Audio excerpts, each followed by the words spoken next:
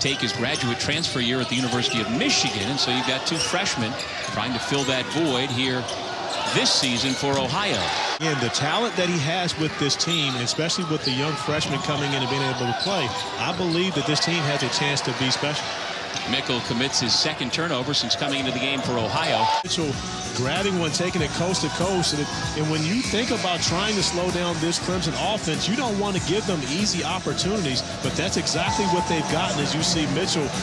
Clemson with the basketball in a 2-point lead. The Tigers have hit 5 of their last 6 shot attempts. Here goes Reed, slips to Thomas, who throws it down. He looks, and none get easier than Eli Thomas finishing at the rim. Was the one recruited as he thought was going to be the only freshman point guard in this class until they had the transfer. Grantham buries the 3. Talking about who can shoot the rock is Donte Grantham, the senior from Martinsburg, West Virginia, getting it done. Teams that shoot the ball this well, they could be the ones moving on. Thomas finds the cutter, and there's the dunk. There was no stopping him that time. Taylor got dunked upon. Donte Grantham finding himself in the right spot. Off a beautiful feed from Eli Thomas. Grantham with the finish from above. Here comes Clemson, up 8.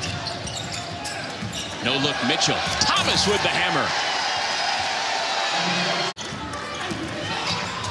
Ball poked away. Bobcats still with it. Kirk had his shot blocked. Here comes Clemson with numbers.